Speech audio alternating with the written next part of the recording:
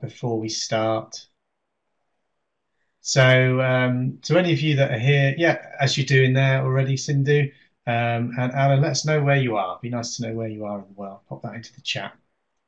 That'd be great. I had a killer opening question as well. I was going to ask you all to provide a recommendation for something to watch on TV, the genre, and then a one sentence about what it is to entice us. So we'd all get loads of really good recommendations because you've probably exhausted Netflix and Amazon like I have. And need some other slightly weirder stuff that you might not ordinarily watch, perhaps. Great. So let me just check. Are we recording now, James? Yeah, recording started. So that is wonderful. Welcome everybody to the session today. So we're with the wonderful Dr. Hannah Gore, who I will be introducing just shortly. A little bit of housekeeping, first of all. So I can see you've all found the chat panel, which is great. We've got a ton of you in today.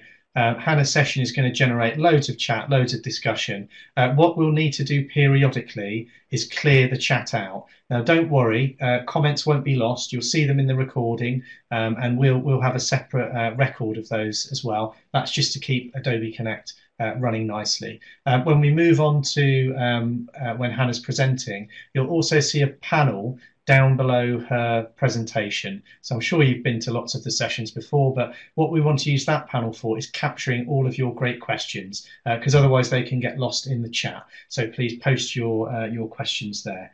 So a shout out to our sponsor of the day, which is Thrive Learning, and to let you know how we'll handle those questions. So Hannah's going to present for around 20-25 minutes, and then we're going to have a big Q&A session at the end. So you have lots of time to ask questions and get involved.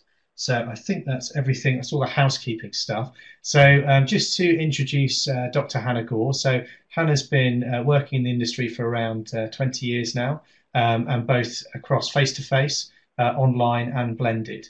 And what I've learned about Hannah in preparation for this session and knowing her a little bit before is Hannah is very precise, which I really respect. I really like. So she's precise in her thinking. She's precise in her communications. She's precise in her preparation for things. So she's got some brilliant thoughts, brilliant insights to share with us, particularly on what this global pandemic, what COVID-19 means to us as an industry, what may stay the same, what's going to need to change, and how we need to change as well.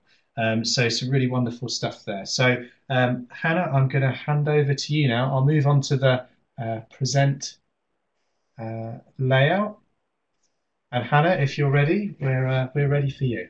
I'm ready. Hopefully the screen should start loading up for you guys. So as Rob said, I'm Dr. Hannah Gore. I have spent the last 20 years in learning and development.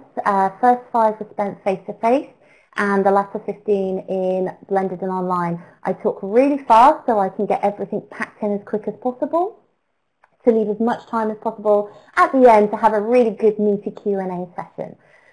So, for the tweeters in the room, I am HR Gore, G-O-R-E, like Al Gore, just no Air Force One, and I'll be picking up questions here, and if anyone wants to drop me any questions, they can socially stalk me through Twitter, LinkedIn, or on the company website. So, I'm just waiting for my slides, they're still thinking about popping up. Luckily, I know my own slide deck. So, to bring us into the world today, can everyone see the slides okay? That is the most important thing. I can see someone said my sound is not clear. Everyone else can see my slides but me. This will be an interesting presentation then. I'm going to hopefully skip forward on the slides and you'll be able to see everything. So Hannah, yeah? Hannah, if you want, I can drive the slides for you. Yeah, if you want me to. Kind of load my end. That would be wonderful. Okay, so that's my title slide done and dusted. So in the next slide, as we all know, unless we've been underneath a rock for the last couple of months, which in hindsight is probably the safest place to be, we are in the midst of a massive global pandemic. And what is quite interesting is the speed at which evolution has had to occur as a result. Now, evolution, for those people out there that love a bit of biology, normally occurs over successive generations and it rarely happens overnight. But because of COVID, we're now in this pandemic situation in which learning and development has rapidly, and I mean rapidly, had to evolve overnight across sectors of industry. So if we flick over to the next slide. So our world is currently closed and trying to reopen, and it's a very strange place for us to be in. But that does not mean that our evolution is complete. It doesn't mean that we have stopped in any way, shape or form, and in actual fact, I believe that for us to get to what many have called the new normal, we have to go through 3 stages to get to what we now will have as the new normal. Rob, on to the next slide. So phase 1 is known as what I call the sticking plaster. And, oh, Brendan has said the slides are still not available. Rob, can everyone else see the slides? I've got some people saying they can see the slides and some people saying that they can't see the slides. So yeah, that is a, I think I will talk, to be fair, most of my slides are pretty pictures, so I continue on. Yeah. So the first stage that we have is what's known as the sticking plaster. And understandably, this stage happened exceptionally fast. In many countries around the world, we were told about our lockdowns overnight. So understandably, for safety, L&D had to move from the face-to-face offering that most people have into online. And there wasn't enough time to think it through strategically or come up with a master brilliant plan, and massive kudos to anybody who had to go through this experience of moving their face-to-face online, because it is not an easy feat in any way, shape or form. But now we have to start thinking about how to move to that goal strategically. For a lot of us, this has meant that we put PowerPoints and notes up onto a SharePoint system or put them into a folder structure and called it online learning. Now, that's a lot of repositories online. It is not necessarily there on my slides. I'm so happy to see them. It is not necessarily learning online. There are 2 very different things between learning online and online learning. And what we have to think about here is the engagement factor, and the 2 different types of online learning versus learning online have very different engagement outcomes. And my slides are still frozen on my side, so I want to keep on going because I actually know what they look like. So whilst the movement to online as a practitioner academic, I'm very excited about, because having worked in online for so long, it's really good to see people getting online, finding all the different tools that are online, talking about different methods of online learning. Now my slides are going too fast on my side. But it's good to see that there is actually that discussion there, and hopefully you're going to see some empty seats, I'm really hoping. But that evolution has come at a cost, and in this situation, a repository is not a good learning experience. So particularly, my passion is learning experience, how people are feeling when they're actually learning online, because how you feel when you're learning is everything to do with learning motivation. And when you put lots of content up on SharePoint, you're not giving a cohesive learning experience. It feels like the early LMSs of anyone that was working in online learning about 15 years ago. It's that kind of feel. They're difficult to navigate. You don't know how to progressively learn. You don't know which topics go with which. You don't know how to develop a soft skills suite. In essence, it's just not that captivating. If anyone has ever worked in a SharePoint system, then you know trying to just find a regular document, never mind your personal development, is actually really complicated to do. And so this is the situation that we're in right now. And the phase that we're then be moving into is the what now. And everyone thinks now that we've got everything up online, then we must be into the what now. And the truth is actually we're not actually there yet. Some companies will get there in the next couple of months, this summer.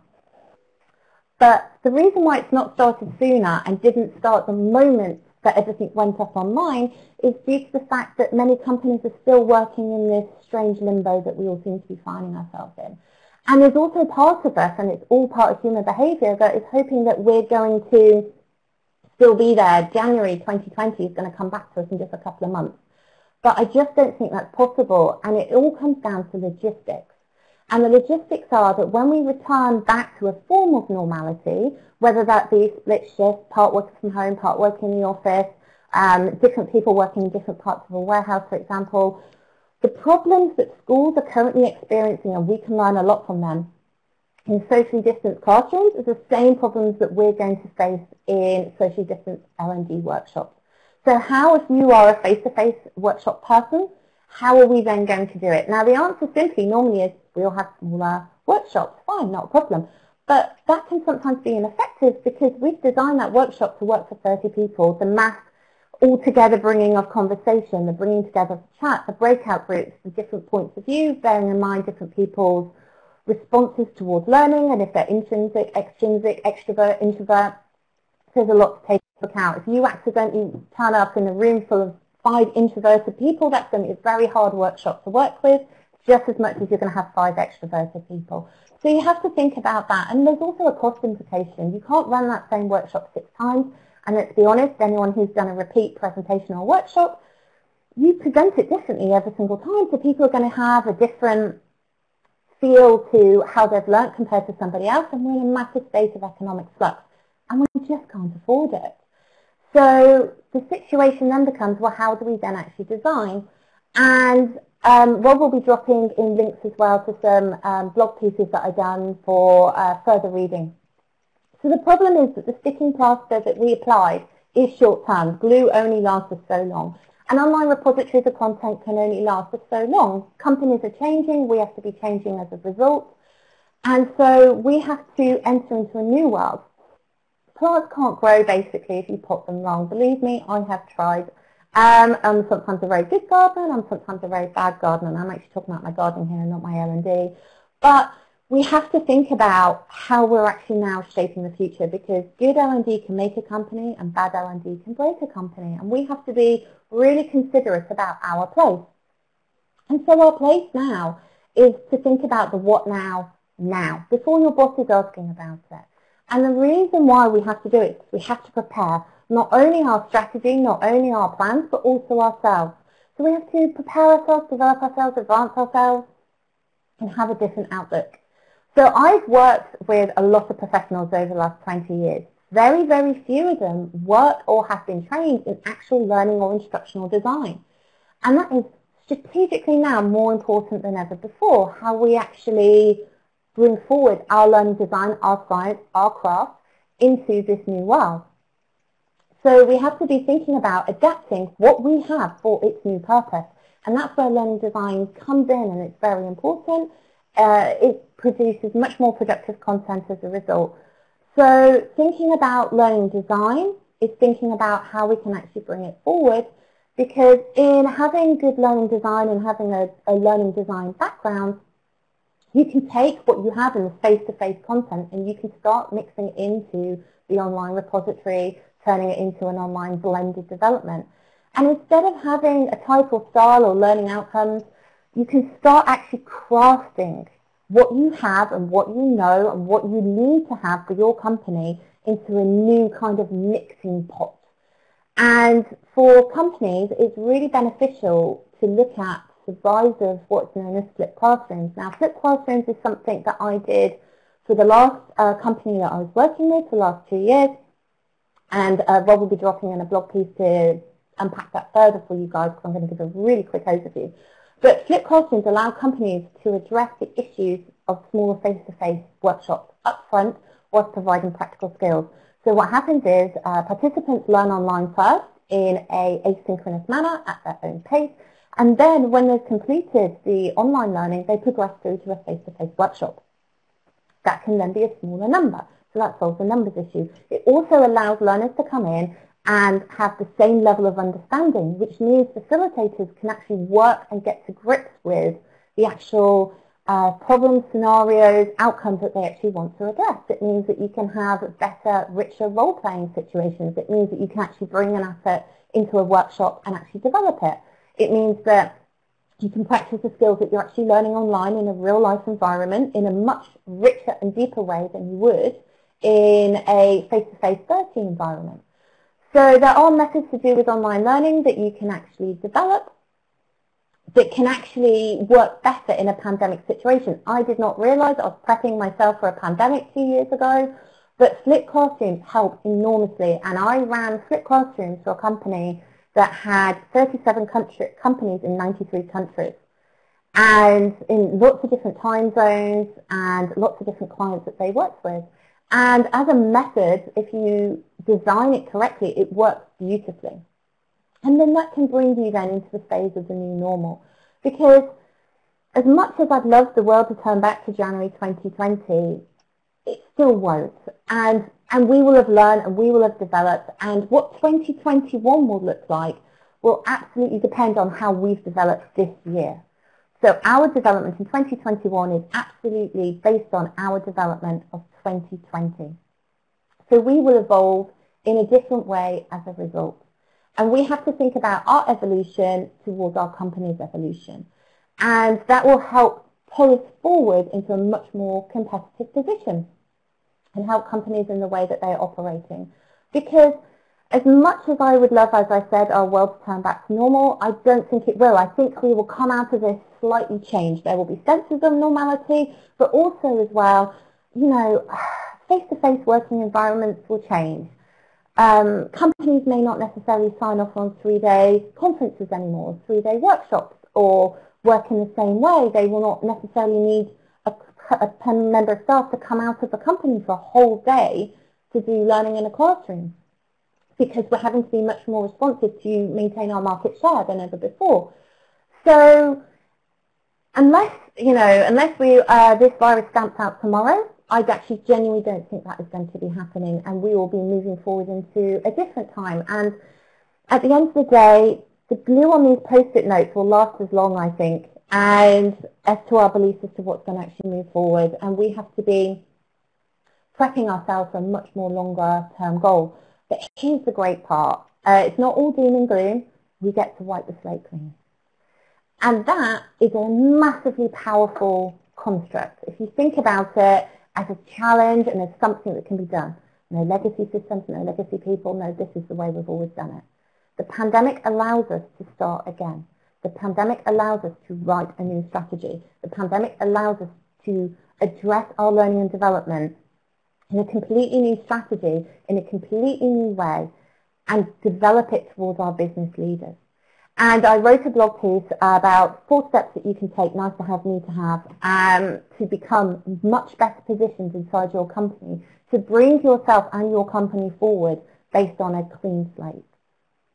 So we have to be taking this as a golden opportunity. When I joined Solera 2 years ago, the previous company I was working with before the pandemic, I was told there was no L&D function. Now, that sounds really scary, but I just went, amazing, no legacy. You know, I get to create something really great. I get to work with people to create something that's actually going to work, rather than sticking plasters, building things on top of things. We can just go, okay, let's start afresh. What does it look like? So in some ways, for us, this is the golden opportunity, and we have a wealth of knowledge out there. It's not like we're doing this alone. Everybody's in this together. We've got 15, 20 years of documents and podcasts and interviews. We've all got Twitter. We've got networks. We've got LinkedIn. We've got people that are sitting here in this room right now that know all about online and blended learning, that know all about this world, and they put their hand up. And all the people that do not understand this world, that are used to face-to-face, they can put their hand up. Because at the end of the day, if we do not develop ourselves individually, we cannot develop as an industry. So we have to be ready for this, and we have to bring this forward. And so there are seeds. Anyone who's listening to podcasts right now, partaking in this conference, we're all talking about new growth, new ways. The evolution that we're now actually in has already begun, and we can grow with this 110% and create something really new and really fantastic. And in a year's time, do we look back and say this is the greatest opportunity we ever had, or do we look back and go, we didn't change? And so a really clever man, long before my time, in the 1800s, wrote this line. And he said, basically, it is really a survival of the fittest, that we have to evolve, that those that don't evolve are finally extinct. Now, I don't want my companies that I work with to become extinct. I don't want my industry that I work in to become extinct. I don't want the people that I work with to become extinct. And so we have to all help each other in our learning to bring our industry forward, to start looking at learning design, to start looking at how learner engagement will actually work in this new world, wipe the slate clean and start over again. And I think, you know, look back in a year's time, and yes, this is not going to be an easy year, and we can chalk it up to one of the most difficult periods of our life, but it could actually be the greatest period of our life. And that's really where I want to open it up for questions and discussion, so we can actually, you know, talk about how we're actually going to bring this forward, what problems people have, what bottlenecks they have, and where we all need support. And so I'm going to throw it open to everybody for questions, and I can see both screens are running at the same time with questions, and Rob's going to help me out here as well. So if anyone doesn't want to post the question here, they can find me at my website, on LinkedIn. My blogs are on my personal website. You can find me on Twitter. You can socially stalk me if you want to chat to me outside the room. But I really want to take this opportunity to throw it open and have a really good debate here. Thank you. Brilliant. Thanks so much, Hannah. So I've been monitoring all the questions coming in. So there are a few questions around flipped learning. So can you, flipped classroom. So can you tell us a bit more about that? Just describe that a bit more for those that aren't familiar with it. Okay, so flipped classroom, in the easiest way I can describe it, is we've all been in a situation where we've been identified to do training. Presentation training is the example I normally give, because 9 times out of 10 we've all been in that situation. So normally your boss says you need to work on your presentation skills, and off you trot it down the corridor and you sit in the room and someone's going to present to you about how to present. And this is possibly the worst way to actually learn about soft skills, is somebody to tell you how to do it. Soft skills are developed out of actually doing. And so you doodle on your little pad, or you doodle on the handout, you come back, you chuck it in your drawer and you carry on with your life. And all of us have been in that kind of workshop scenario at some point in our lives. And 6 months could go by and you've got to create a presentation.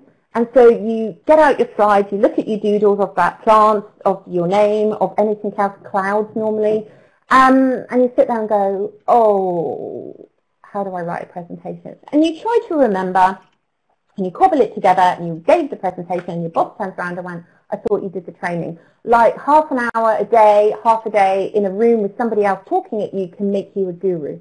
And it can't. Learning by rote only works for the times table. And that's just, I mean, I can do my times table because I learnt on the way to school in a cassette, that's how old I am, in a car on the way to school. And that's the only thing I've ever learnt by rote. Everything else we learn by doing. Now take that example and flip it.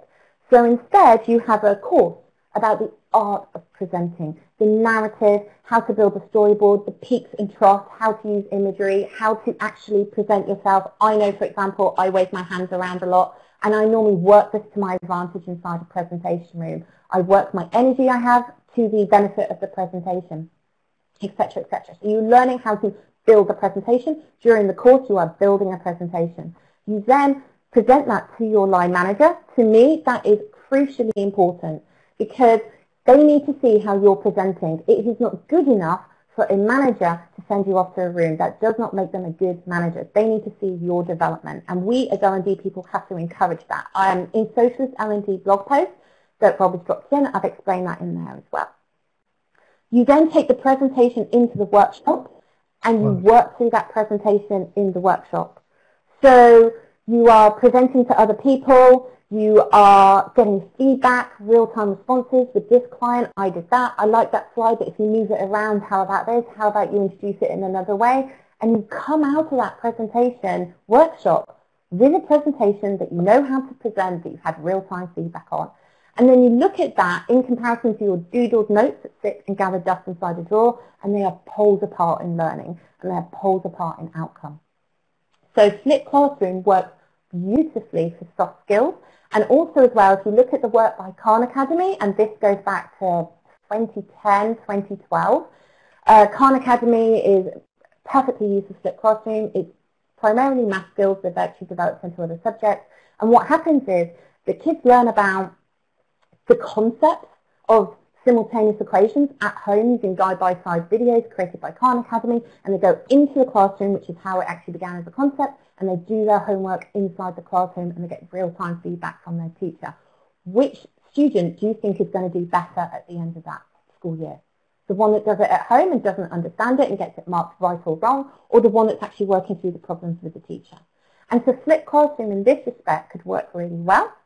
It makes you much more dynamic, but also it allows for the smaller classrooms to take place with the richer learning. I hope that helps answer the difference. Blended and flipped. Blended is a form of flipped, but flipped doesn't necessarily always mean blended. Blended can mean face-to-face, but you're not actually bringing through the skills. You're actually learning something else. That is just a face-to-face part component and an online component. What I'm saying is bring the online component and learning and skills through, and what we used to call in my last company I was working with, drilling, practicing them in the actual workshop. That's flipped classroom. So we've got a brilliant question from Kemi. So Hannah, what in your opinion are the top practical 3 things we need to do now to prepare for 2021? One of the blog posts that Rob dropped in actually came up with 4 things. And they were, and I've got to ramble them now off the top of my head, which is pretty impressive. The first thing we have to do is we have to look at ourselves. 110%. We're at the front of the queue. And that sounds crazy in the world of L&D because we automatically think about our company and our people. But we have to think about ourselves. What do we need to be in 2021? What do we need to drive our company forward? The next thing you need to do is develop your communication skills, your marketing skills, your negotiation skills, not just your L&D knowledge. We as L&D people have fantastic L&D knowledge. I'm never going to deny that. But we're not necessarily savvy salespeople when it comes to our craft. So we need to build our communication and sales business skills because we have to persuade, influence people round to our point of view as to what L&D should actually look like. Thirdly, you get yourself a copy of your company's plan. Now, your 5-year plan may be in the bin right now because of the changes with COVID, depending on your industry. Find out what your next 12, 24 months looks like for your company. If they now have a new 5-year plan, fantastic. Start looking at those forecasts and seeing where you can help.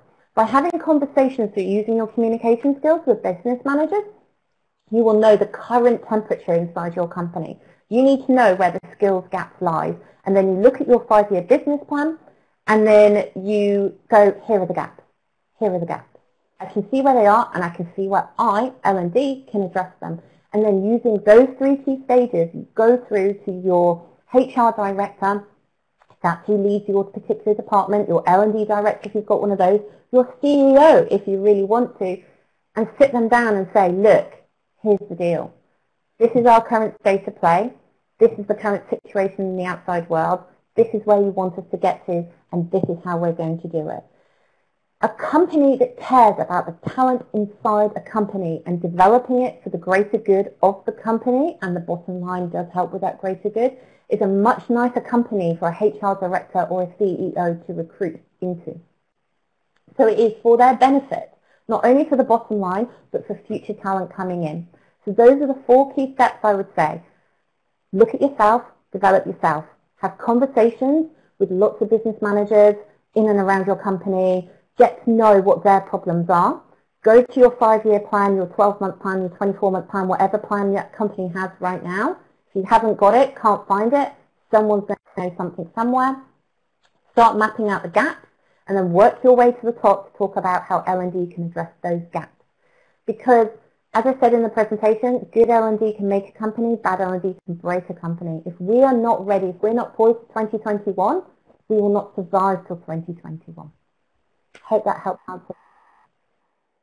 Yeah, I think that's a great quote. And a lovely question as well from James Della. So his biggest challenge is around digital literacy for some of his learners. Yeah. Any strategies to overcome this? Digital literacy has been the biggest soft skills gap I think every single company has seen in this pandemic.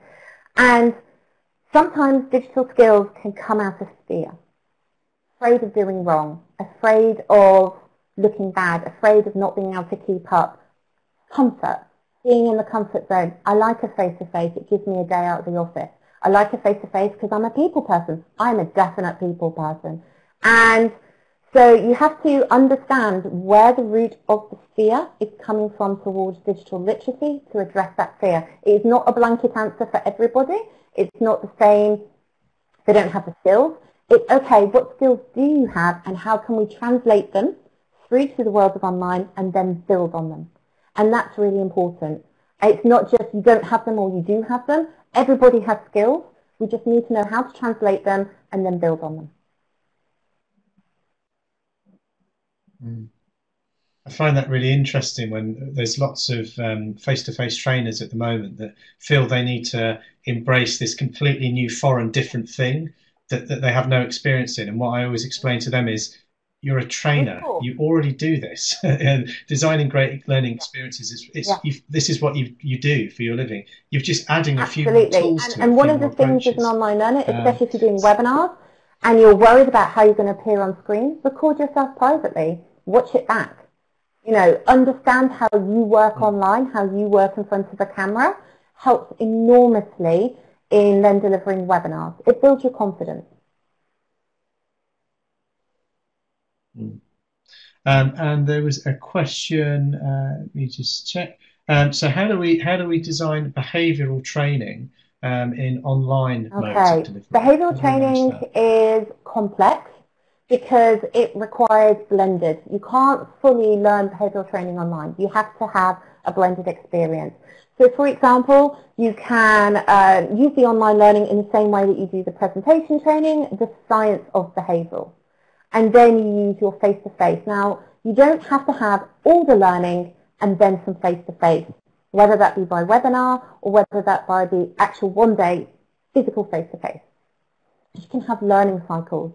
So they can learn a bit, face-to-face a bit, learn a bit, face-to-face a bit. And this is a really good way of drilling down behavioural in the same way that you can unpack problems but also unearth behaviours, patterns, understanding. So don't see it as they've got to do all this learning online and then we get to the sexy face-to-face time. They can have a bit of learning, a bit of face-to-face, build on that learning, more face-to-face, build on that learning, more face-to-face. And it is in chunks. And in our world, we call those learning cycles. So you just put them through several cycles. So they learn the science and then they work through it in a face-to-face environment. It is possible, but I would say don't do it solely online because behavioural work is a soft skill. Behavioural knowledge and behavioural courses work best when you're talking it through. So don't go completely cold, really do build in that face-to-face in whatever form you want to. Wonderful. And a little bit of a challenge here from David. So given the experience over the last 3 months, why do we need to go back to face-to-face at all? We do. We're human beings that we do like each other's company, and there are, I mean, if for example you're an extrinsically motivated person, I am one of these people, I feed off other people on a man path. I feed off other people's energy, their feedback, how they react to how I'm presenting or how they react to what I'm saying inside a workshop. And we will never be in a situation where we're completely devoid of human contact. So we have to learn with human contact. I'm not saying tomorrow, say the pandemic ended tomorrow and it's all clear and we didn't need the vaccine and it's just magically died out. I don't think it's wise to go back completely to where we were before. But I think a hybrid moving forward will benefit us in the long term. So I do still think we need a face-to-face. It really helps reinforce learning. When you're practicing soft skills, for example, like presentation skills, if you're practicing knowledge, do I understand this correctly? If I'm able to hold a debate. So for example, if I take a finance book and I read it cover to cover, does that make me an accountant? It really doesn't. In understanding and explaining problems and talking them through, do we get a deeper level of understanding? Does it move from different parts of the brain so we actually memorize it for longer and becomes part of our way of life? So we're not going to go back fully, but a hybrid would be great. And a great question from Nina Lazarus here. So what role does or can self-directed learning play? And how do we sell the new approaches to our employees? Self-directed learning can be complicated. It depends on the type of learner that's actually learning it. If you're extrinsically motivated versus intrinsically motivated people, they address it in different ways. Self-directed learning is beautiful on the fact of it is bite-sized. And that is really important in our fast-paced world. We need to have learning that is bite-sized, just in time. Stop thinking about things that are 3-day face-to-face workshops. We'll do a 3-day webinar. Don't do that. 3-day workshops, we'll turn it into a 20-hour course. Don't do that. No one's going to sit there and learn for 20 hours, but you will learn in chunks. And you have to learn, this is where the learning design part comes in, how to actually build one chunk onto another, onto another, onto another. And so In designing it, the self-directed learning is selling the benefits of the learning, not the learning itself. So you can have content that's easily available, get to the bit that you actually need, learn the part that is actually going to improve you, test the bit that works best for you to build on your skills. There's nothing worse, and everybody's been there, that was sat through an entire workshop for a whole day and there's been half an hour that has been the thing that you didn't know. Get directly to the thing that you know. Self-directed learning, if chunked up appropriately, can be personalised learning. And we need personalised learning to address the soft skills gap between different people. Some people are on different level playing fields in that their knowledge is different to others. So we can address it, chunk it up, and they can get the bit that they need when they need it. And that just-in-time, fast-paced learning approach is where we need to be at, because this pandemic has shown we have to move rapidly. And that's where selling the benefits of self-directed learning, not the learning itself, will be beneficial for that learner. So that was a wonderful segue to the next question as well. So from Jason Louise Graham, was asking about, do you know of any tools for question asking, for measuring gaps, so those sort of performance gaps that you mentioned, tools that will enable organisations to diagnose those? Tools are available out there, and companies are available out there that will sell them. And I have nothing against them, except for your problems are within your company and they're different to somebody else's. So if you take everybody, then it's not necessarily going to work for one. One size does not fit all.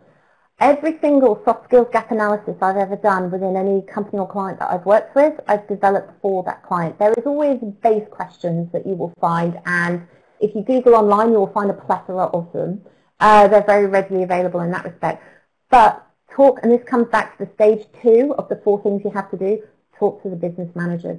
Understand where the gaps are from them and start addressing those questions. Different departments will have different gaps. And so if you buy an off the peg, it will not work for every single department. So you have to personalise it in that respect. And that does take a little bit more work in the beginning, but reaps the benefits in the long run.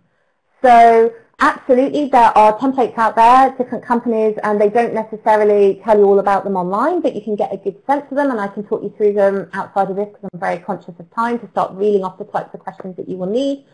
But there are questions out there, however, do add in personalised ones for your company on top, otherwise you'll never get to the bottom of the problem.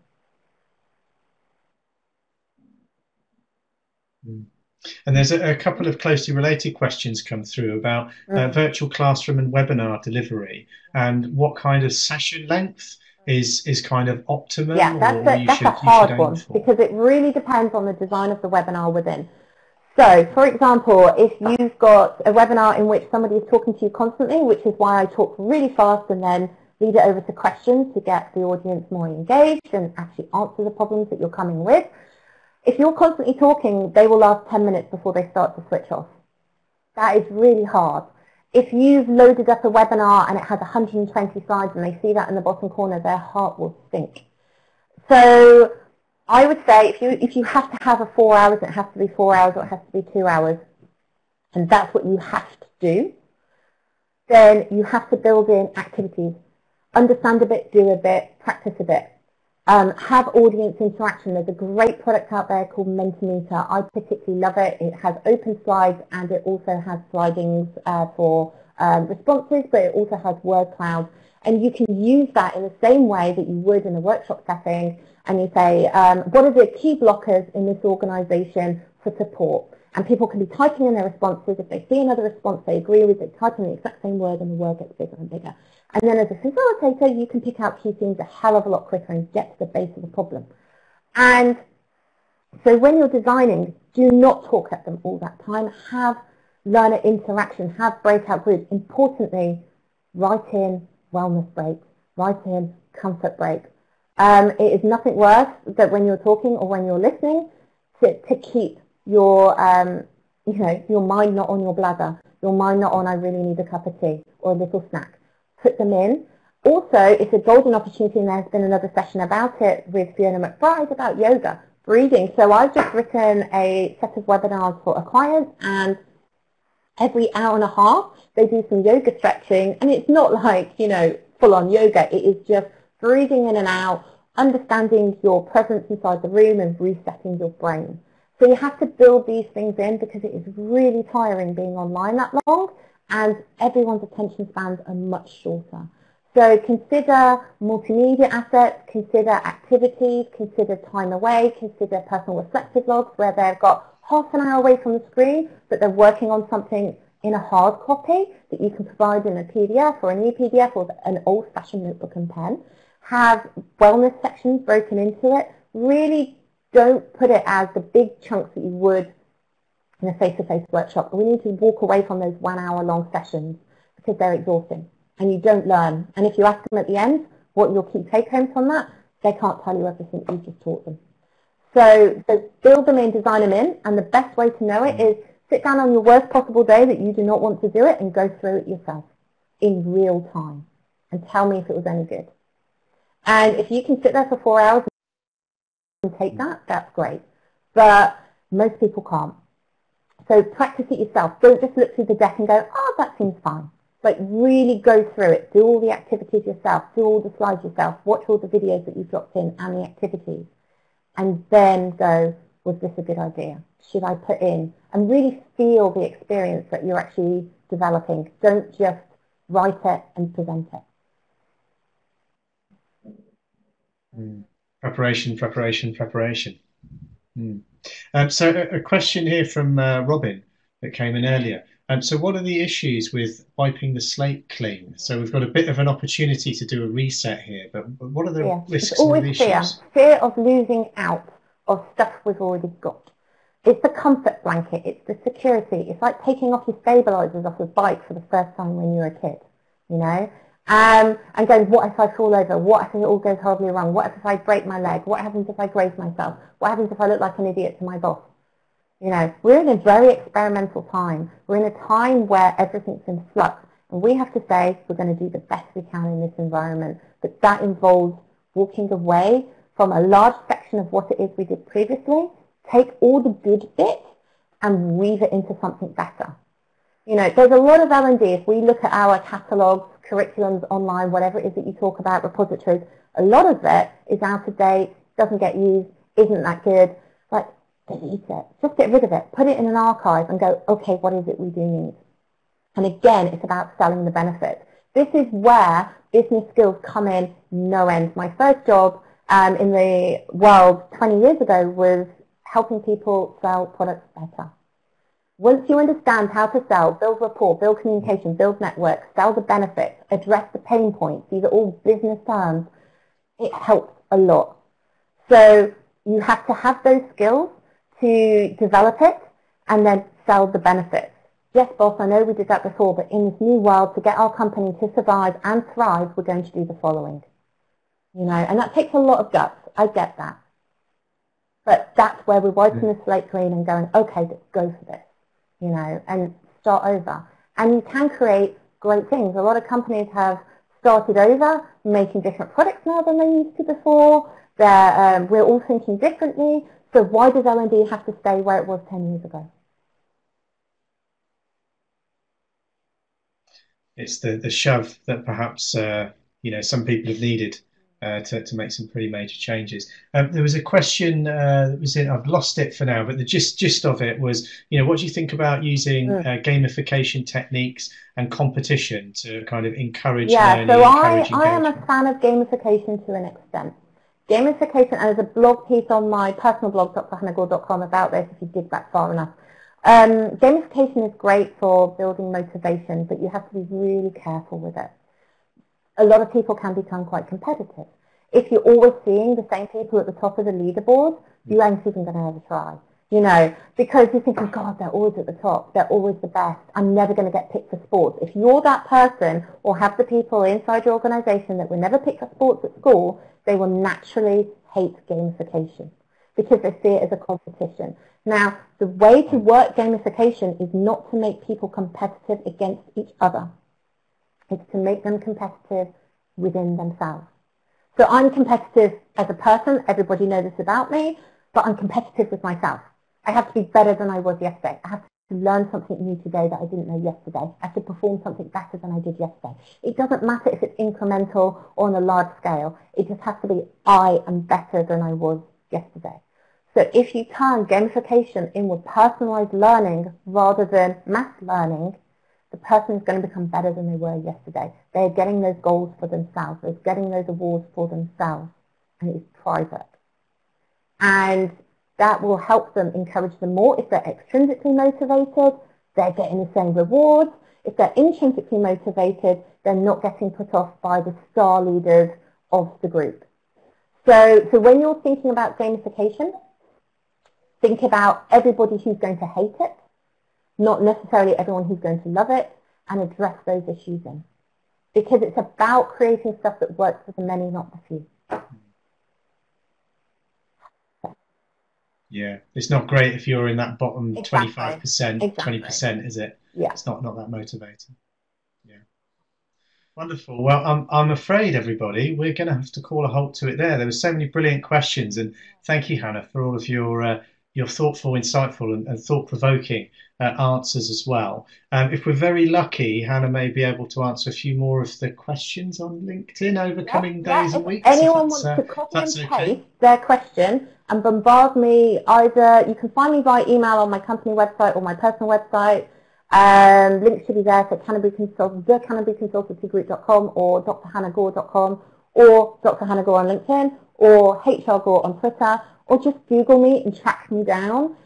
Absolutely more than happy to go into more depth and unpack those kinds of problems for you, because at the end of the day, we're all in it together, so we have to help each other out.